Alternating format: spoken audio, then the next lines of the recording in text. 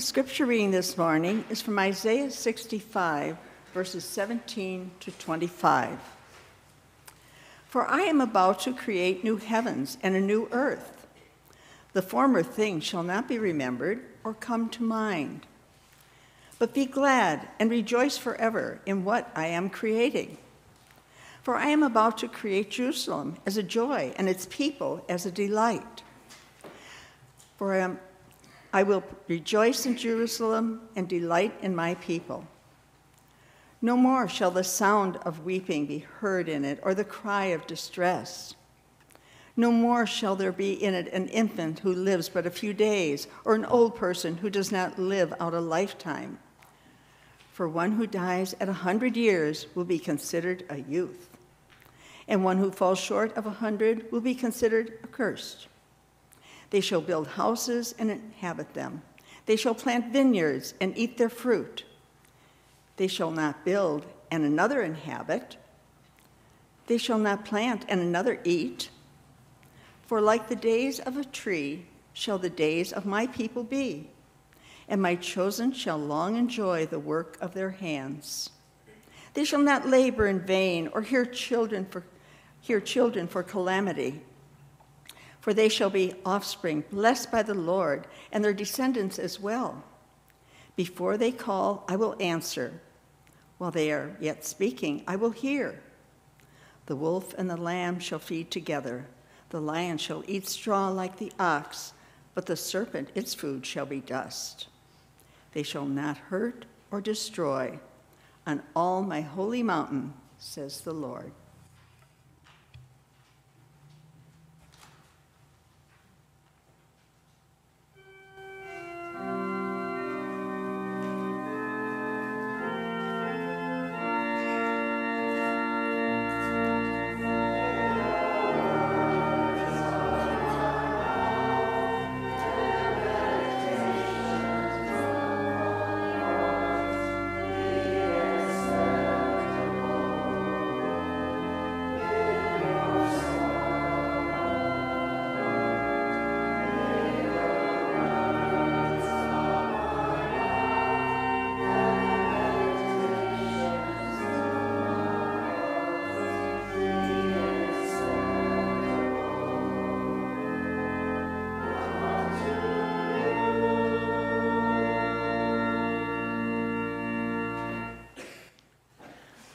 The Israelites are returning home from their exile.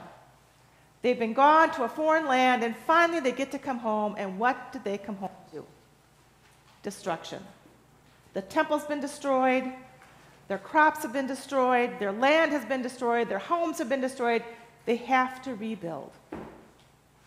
And rebuilding is so different than building. When you're building something, there's excitement because you're going to make this new thing. But when you're rebuilding, you're remembering what was there, and you just don't feel like you can make it back to what it originally was. And God says to them, I'm not going to remember your iniquities of old. We're starting out fresh and new. I am building new heavens and a new earth. But the people are dispossessed. They're tired. Because how many times have they had to rebuild? There was the Exodus, and then there was the new land. There was the exile, and now again a new land. And as we know throughout history, they have had other exoduses and other exiles and other persecutions. And so when they read this text of old and say that God is creating something new and there's going to be hope, can they believe it? Can we believe it? Why have hope? When we look around the world and we see everything that's going wrong, how can we have hope? What's the point of having hope? Because if we have no hope, there is no way out. It is because of hope that we continue to work for truth and for justice and for all that is good in our world. Because if we give up, there will be no good in our world. We have to have hope. When we have hope, We collect all year long. And we send hope to those who might be hopeless in this time. We send this little box that says, you know what? We actually care about you. You exist. We recognize you. You are somebody. But if we don't do that, then what? It's just a little shoebox. And it's just got little things in it because it's not a very big box. It can't have big things in it. But to somebody, it makes a difference. To somebody whose life is miserable, to somebody who is suffering, it's a little piece of hope. Wow, I matter. I can't believe it. I think about the myriad of mission trips I've taken with groups. And we were, I don't know where we were, Tennessee, Kentucky one time, and we were talking to the homeowner that we were fixing her house, and she's like, she was grateful that we were there. And then she was kind of asking us why. And it's like, well, we want to make a difference. We want to be here. And then she found out through the conversation that we had to buy the supplies to fix the house. And she's like, wait a minute, you paid for the supplies and you came here to fix it? And we're like, well, yeah, we can't do anything without the supplies. And she just started crying because she couldn't believe that we would do that. And it's like, well, we did fundraisers. It wasn't what was fun for us, but for her, it was life-changing, earth-shattering. We have to have hope so we make a difference in people's lives. And in the creating of the new heavens and the new earth that God calls to the people of Israel, he also calls them to take part in this recreating. You will build, and you will live in it. You will plant, and you will eat what you have planted. It's not going to go to somebody else. This is going to be yours now. You will be part of this rebuilding.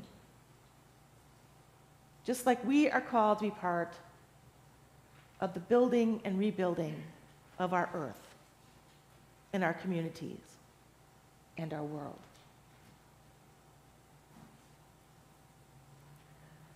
It's not hard to imagine what it's like to have to rebuild. All you have to do is watch the news. Whether it's a war-torn country, a place hit by a hurricane, tornadoes, flooding, fires, people are having to rebuild all over the place, in our nation and all around the world. It's happening in this day and this age. And when we participate with them, whether it's sending a donation to help them or showing up personally, we spread hope in places that feel a little bit hopeless right now. There's going to be more destruction. We know that. There's going to be another tornado, another hurricane, another fire, another flood, another war, unfortunately. But we cannot give up hope just because we know things can go sour again. We hold out hope so that we can transform our world and make a difference. If we didn't have hope, we wouldn't hold an auction. Because that money from that auction builds hope all around our world through our missions committee. We make a difference. We bring a light to someone's darkness. We bring comfort to somebody's distress. We bring food to someone's hunger. We bring faith to someone's hopelessness. And this text speaks to the hopelessness of the Israelites. Imagine coming home, the excitement of coming home, and then you see just destruction everywhere, the pillaging, the temple, the center of all that mattered to them, destroyed. The temple that took them years years to create, destroyed. And God comes in and says, no, don't give up. Don't become hopeless. We can rebuild this together. We can make all things new. We can change this destruction into a new creation, a new life for you. And I, God, will be there with you through all of it. You're not in this alone.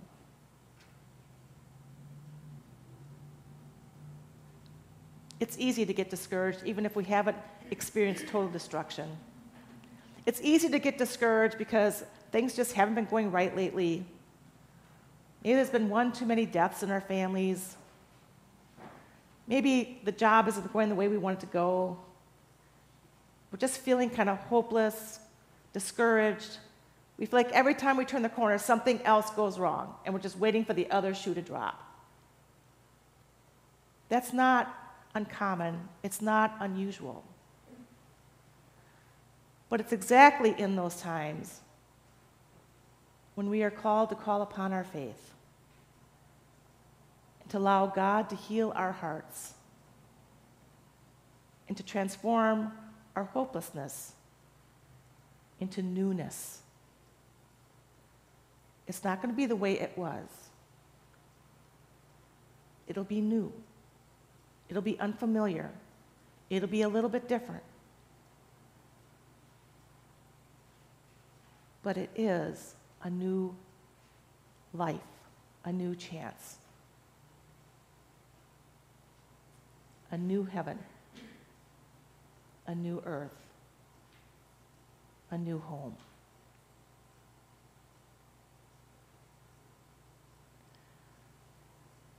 But we have to allow ourselves to hear that word of God in that time of hopelessness, to quiet ourselves long enough to hear God's voice and listen for God's voice and allow our hearts to be transformed and opened up. Because sometimes it just feels easier to keep closed up and angry and hurt. And sometimes we have to take a deep breath and allow the Spirit of God, the Ruach of God, to enter into our souls, our very beings, and help us to be a new creation.